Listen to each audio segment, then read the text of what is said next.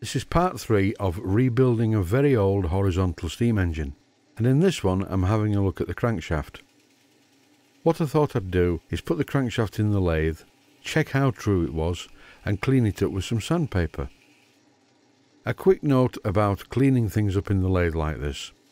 I would try and avoid using the woven type of emery cloth, because the problem with that stuff is if it catches up in the work, the woven type of very strong emery cloth may actually drag your fingers into the moving parts.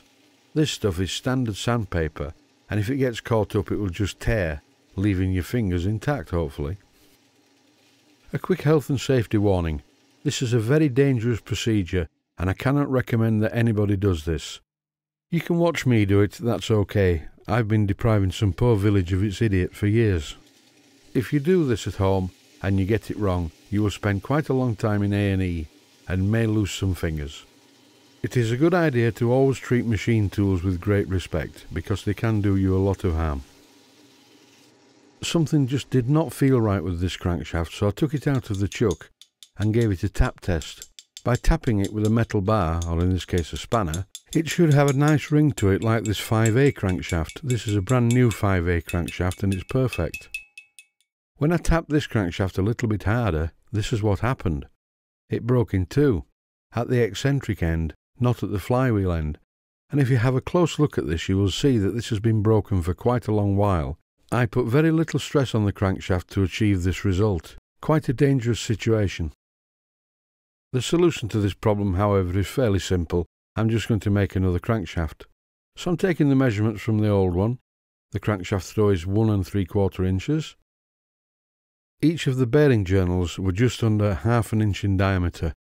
So obviously there's been a bit of wear over the years. So 1/2 inch in diameter will be fine for the new ones. And the diameter of the main part of the crankshaft, that's the part that goes through the flywheel, and the other end, which is broken off, that goes through the eccentric, is 3/4 inch. It's a very simple crankshaft. I'm a very simple man, so it should not be a great problem. What I will probably end up doing is making a separate video on the subject of how to make a steam engine crankshaft. I will also of course include it in this series, but in less detail.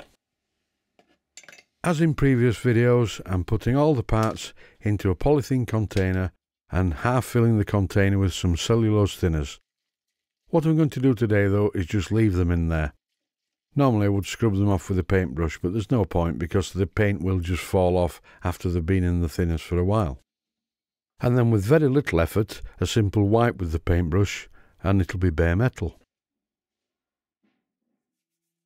Turning my attention to the bed plate, I'm applying some cellulose thinners to that also, mainly to remove all the residue, the filth and grime that's accumulated, not to mention the swarf from it being under the drilling machine.